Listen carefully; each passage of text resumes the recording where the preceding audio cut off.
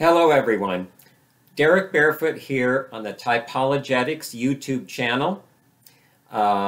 If you haven't subscribed, please do so. Leave your questions and comments.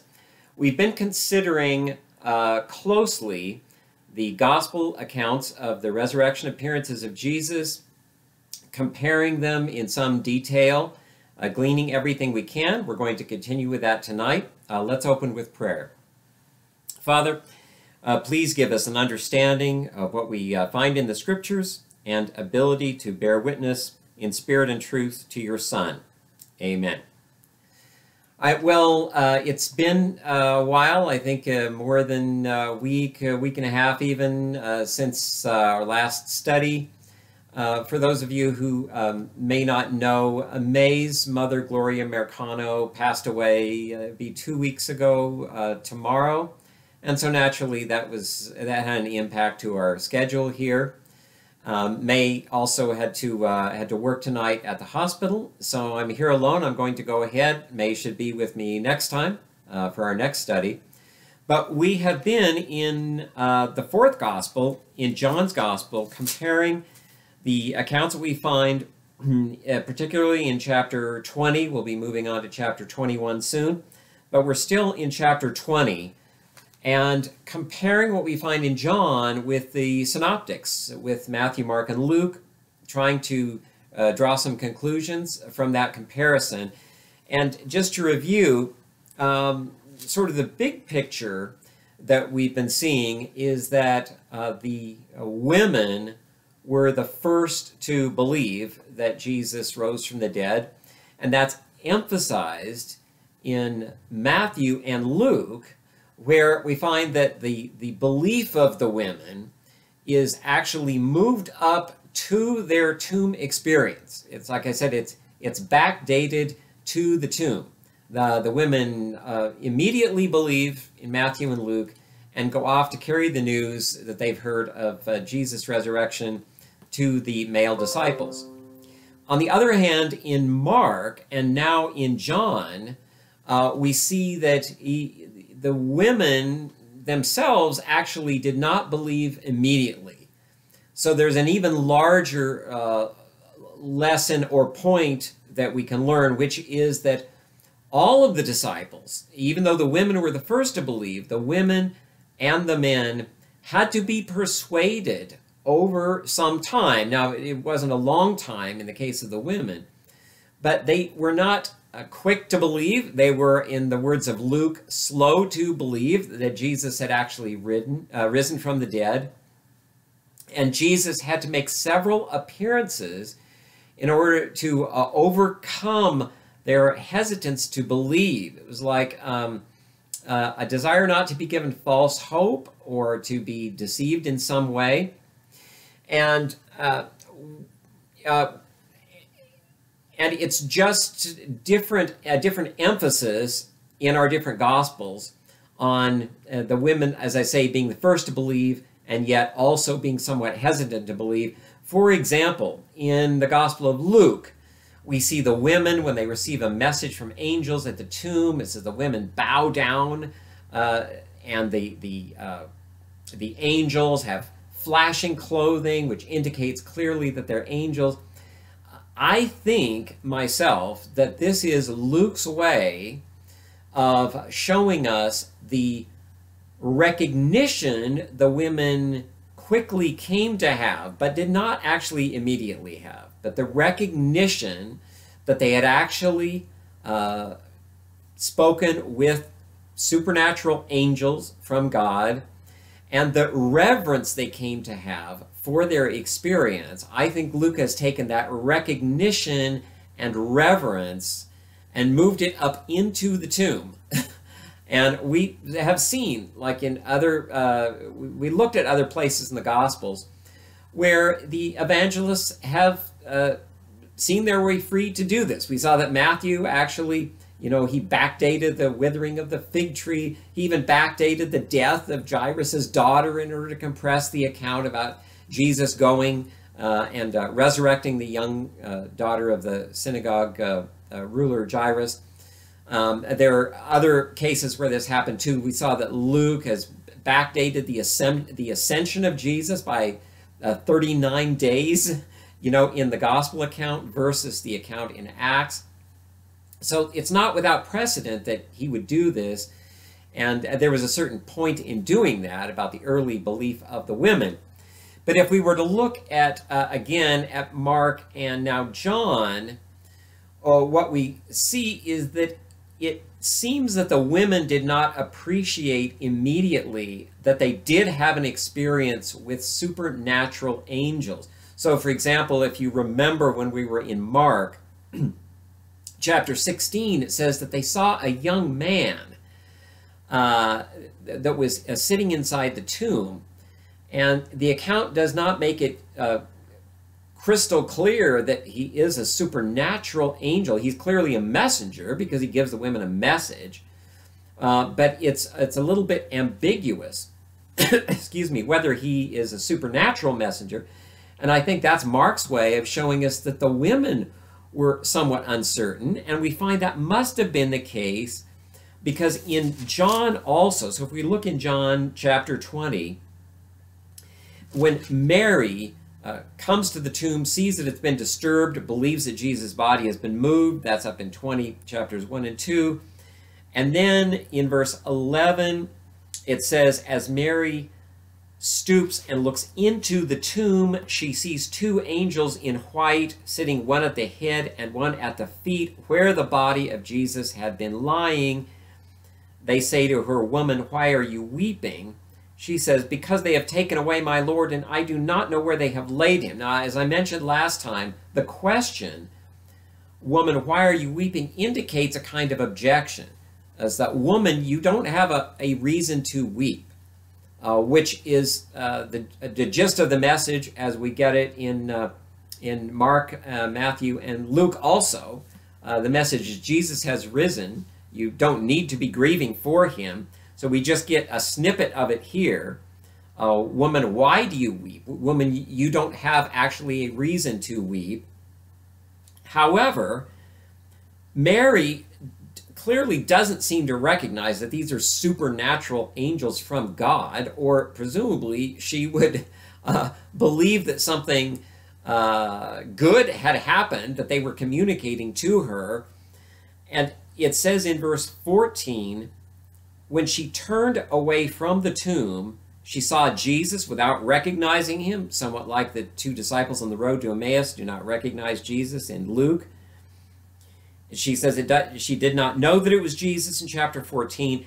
And then in 15, Jesus said to her, woman, why are you weeping? So Mary has not stopped weeping.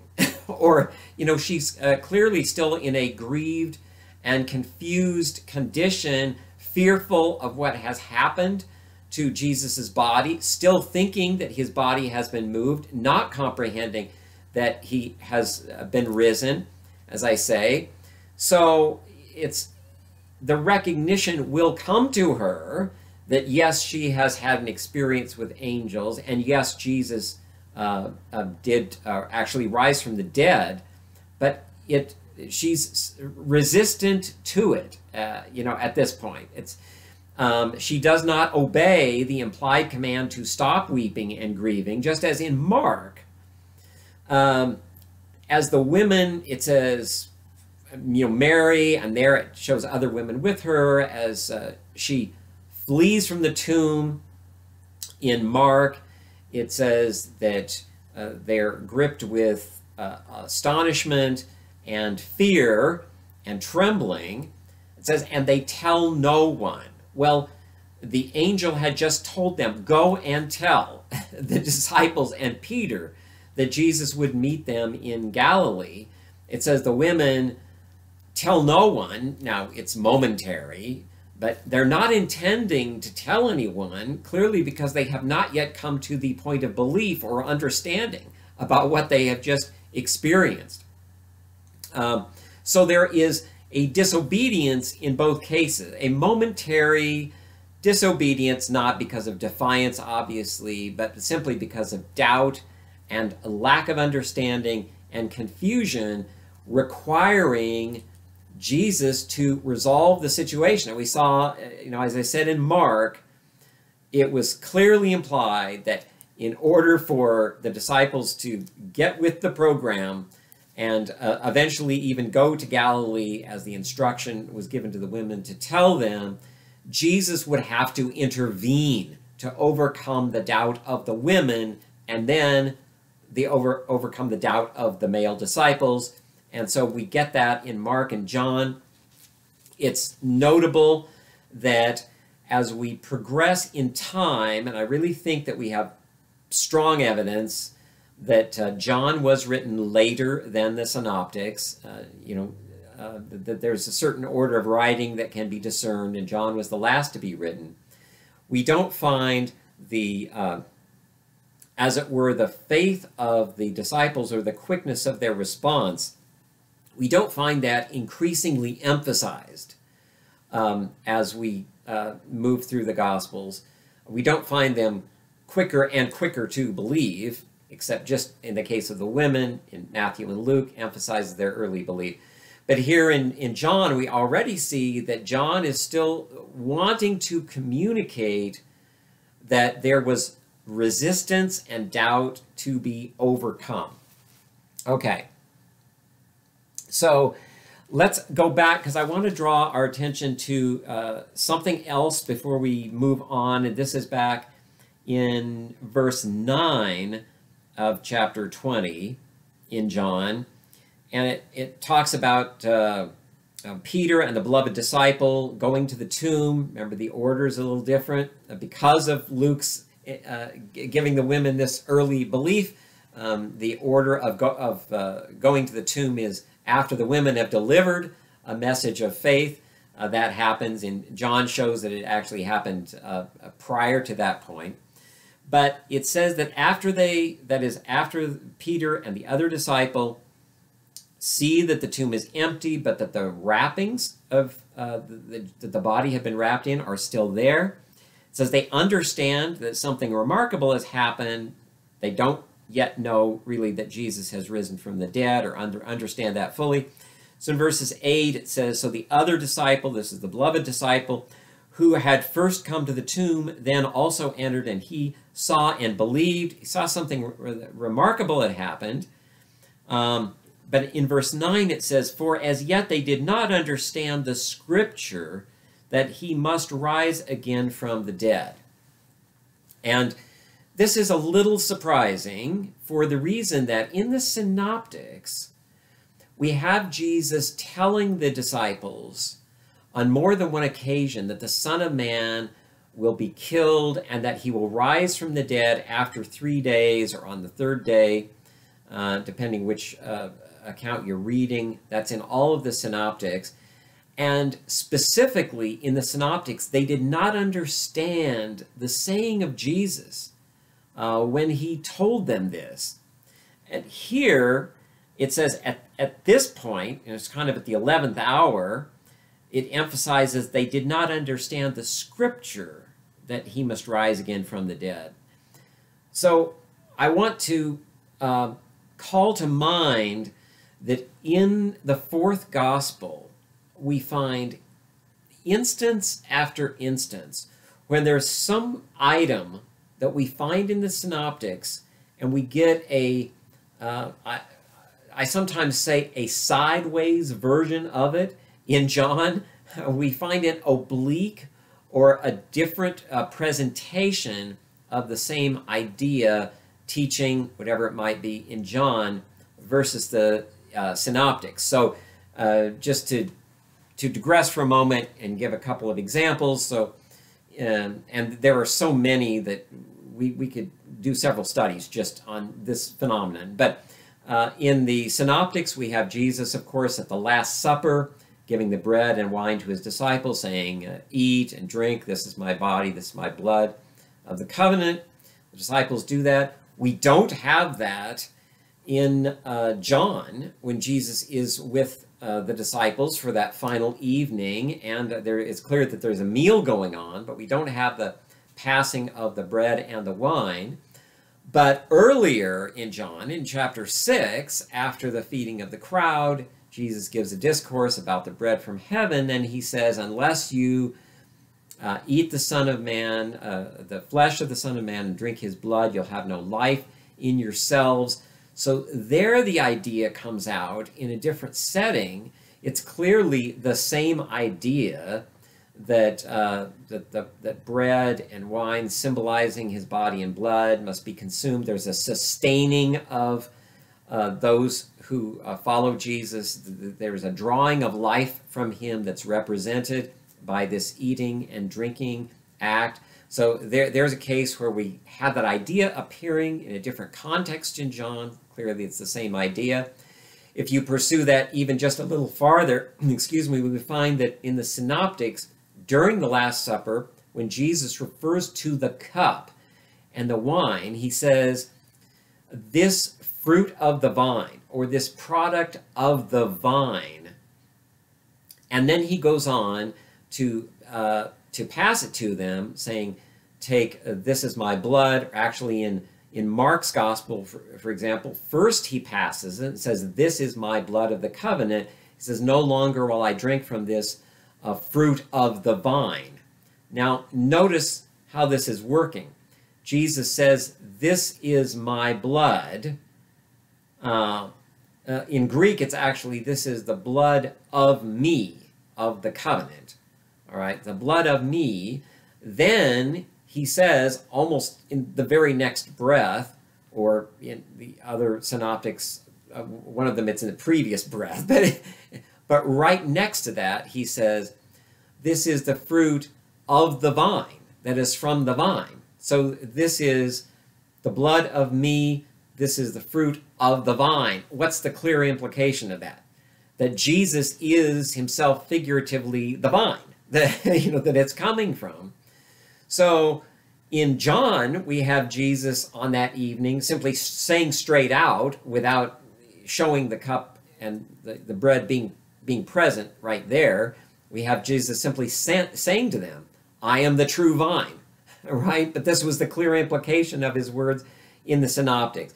That's what I mean by time and again, we get an oblique version of something from the Synoptics, or you could look at the Synoptics, it's an oblique version of something that's in John.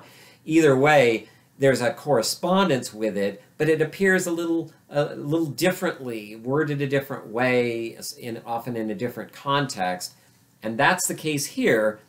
They didn't understand the scripture that he would rise from the dead. Now, the first thing you might think of, just if you've been reading the Gospels quickly, is that, well, in John, Jesus never says to the disciples, in the Gospel of John, the Son of Man must be killed and then rise on the third day, the way he does in Matthew, Mark, and Luke, in the Synoptics. However, in John, Jesus does say, in chapter 10, he says that as the Good Shepherd, he will lay down his life for the sheep, and that he has the authority to lay it down and the authority to receive it back again. So there, Jesus actually did indicate that he would die and rise from the dead. There's not the 3-day time period, but the idea of death and resurrection is, he's clearly indicating that. He had done that symbolically earlier in John when he talked about, the confrontation in Jerusalem, where he says, tear down this body, this temple, meaning his body, and I will raise it up in 3 days. So there's the 3 days occurring in a symbolic version of the saying. But he says directly that he's going to lay down his life and take it back again. So we do have a version in John of the saying from the Synoptics that the Son of Man would die and then rise again. But it says they didn't understand the scripture. And there's a key point in this, that the way the disciples came to understand how Jesus' actions and words fitted together in the purpose of God was by understanding how they were fulfilling Scripture. And you remember Paul says that in 1 Corinthians 15 that he passed along a statement or a creed of faith saying that Jesus died according to the Scriptures, rose on the third day according to the Scriptures. And so the key to their understanding correctly and believing the statement that Jesus had given them about that he would have to be killed and then he would rise again on the third day, they would have to see that as a natural outworking of the messianic mission as contained in prophecy.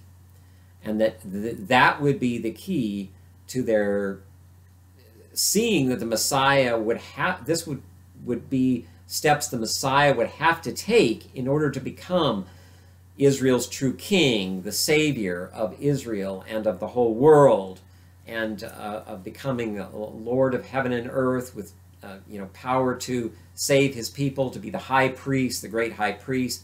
All of this would require these steps as part of the messianic mission, and that they didn't understand that when he told them during his ministry. They didn't understand it right up to the time when Jesus was going to appear to them and show that he had been raised from the dead.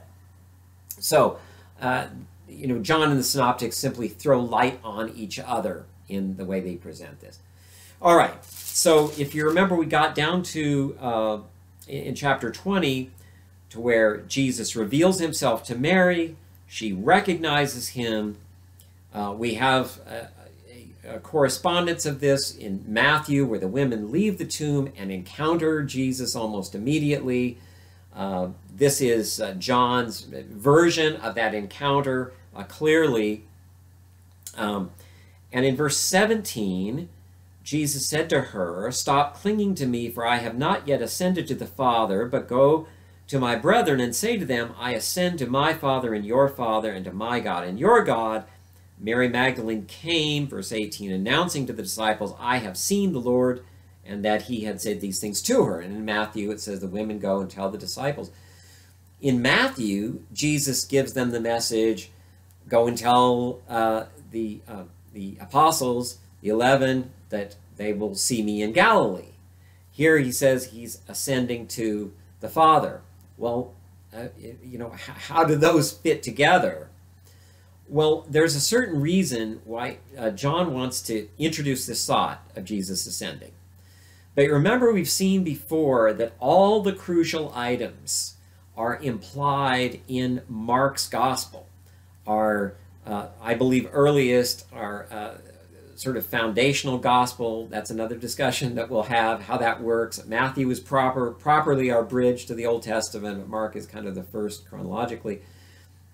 In Mark, like all these other critical items, the ascension of Jesus after he rises from the dead is necessarily implied. As we go through, if you remember, going through Mark's gospel, Jesus said things like, in Mark 8, he said, when the Son of Man comes in the glory of his Father with the holy angels, indicating that there would be a transition to a heavenly state, because coming again, he would come in this heavenly glory. When he gets to the Olivet Discourse, he says they will see the Son of Man coming on the clouds. Again, that indicates he's coming from heaven at the end of the age. And then in chapter 14, of Mark, before the high priest, Jesus says you'll see the Son of Man coming on the clouds of heaven.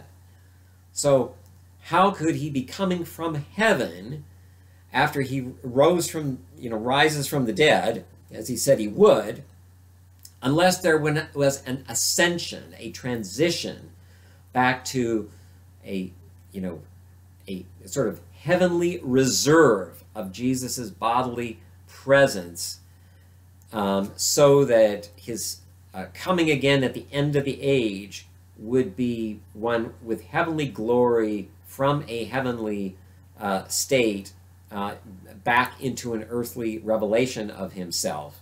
And so Mark necessitates the ascension after the resurrection. All the other Gospels, follow suit. They have similar statements that Jesus had made. So, and John, Jesus had been explicit earlier that he says, unless he went away to the Father, he would not be able to send the Holy Spirit. So all that material shows that an ascension would follow the resurrection. If Jesus is raised, he would be ascending. Not necessarily immediately, because he needs to show himself to his disciples, make clear that he has risen and that they have a mission, that there's a commissioning that he will do to send them out with the gospel message. So even when Jesus tells the women to tell the apostles to go to Galilee where they will see him, that would be understood as a prelude to this ascension back to a heavenly state. Anything that would happen in the meantime would have to culminate with his ascension. So all of that is implied. It's stated plainly here. It's implicit in the other Gospels as well. And John has a particular reason for introducing or making plain or explicit that idea when we get to Jesus' appearance to the remaining apostles, starting in verse 19. So we're going to just start into that, not get very far with it tonight. But it says, so when it was evening on that day, the first day of the week, so clearly we're located here, the same place as in Luke 24, where the two disciples arrive who had seen Jesus on the road to Emmaus. They arrive back. Now we're located, in effect, coordinated with Luke at this point. When the doors were shut where the disciples were for fear of the Jews, Jesus came and stood in their midst and said to them, "Peace be with you." Again, we've got a similar scene to Luke. And when he had said this, he showed them both his hands and his side. Remember in Luke, Jesus takes, there's some statements, some consternation and doubt on the part of the disciples. Jesus quickly convinces them by showing them his palpable physical state that he has. It says he showed them his hands and his side. The disciples then rejoiced when they saw the Lord. So Jesus said to them again, "Peace be with you. As the Father has sent me, I also send you." So here's the commissioning. Of course, we have it in Matthew 28 in Galilee, and it's back in Luke, again in Luke's 24th chapter later on. There is a commissioning of them. And when he had said this, he breathed on them and said to them, "Receive the Holy Spirit. If you forgive the sins of any, their sins have been forgiven them. If you retain the sins of any, they have been retained." And verse 24, but Thomas, one of the 12, called Didymus, was not with them when Jesus came. That's to introduce the next scene or the next appearance. But notice this, there's a commissioning. It's brief, but it's obviously Jesus is empowering them to represent him as spiritually and the message of forgiveness.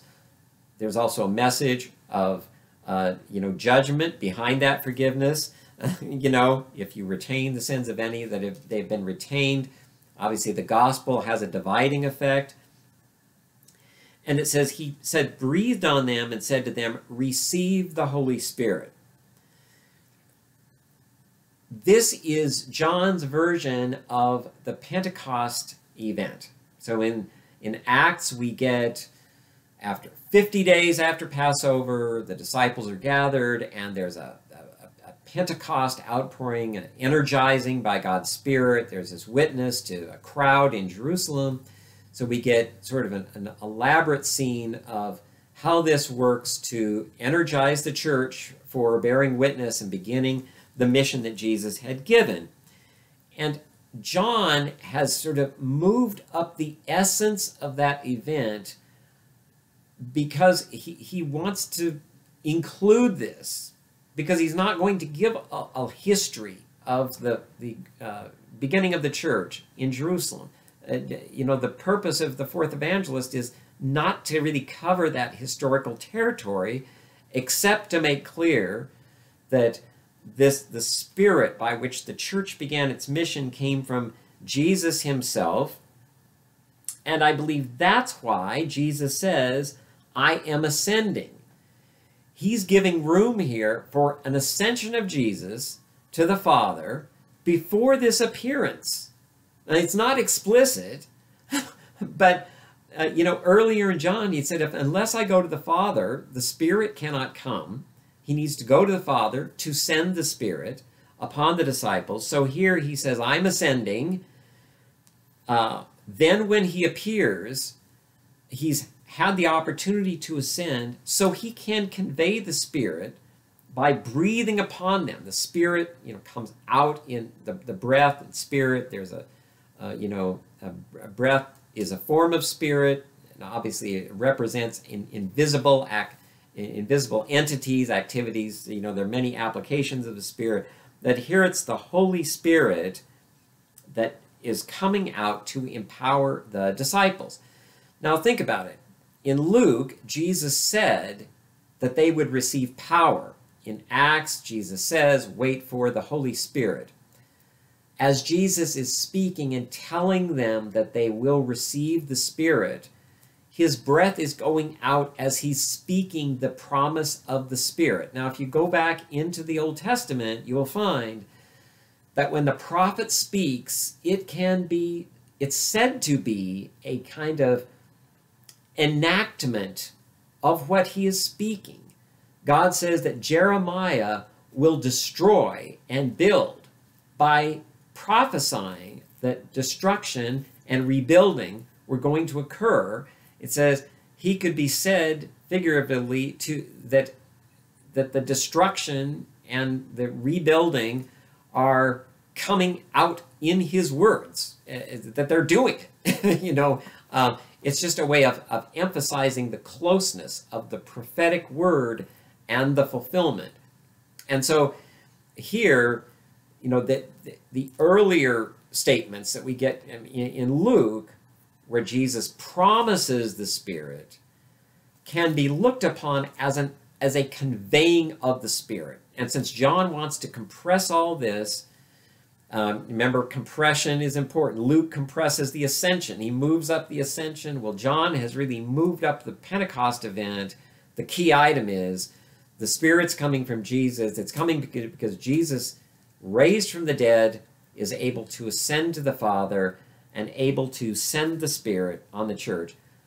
It's brilliantly wrapped up in this tight little package where chronology and order, are just not so critical as the key ideas to communicate of what is happening. Oh, so our time is up and gone a little bit over time, so we'll end it there and go a little further into the next appearance and the one after that.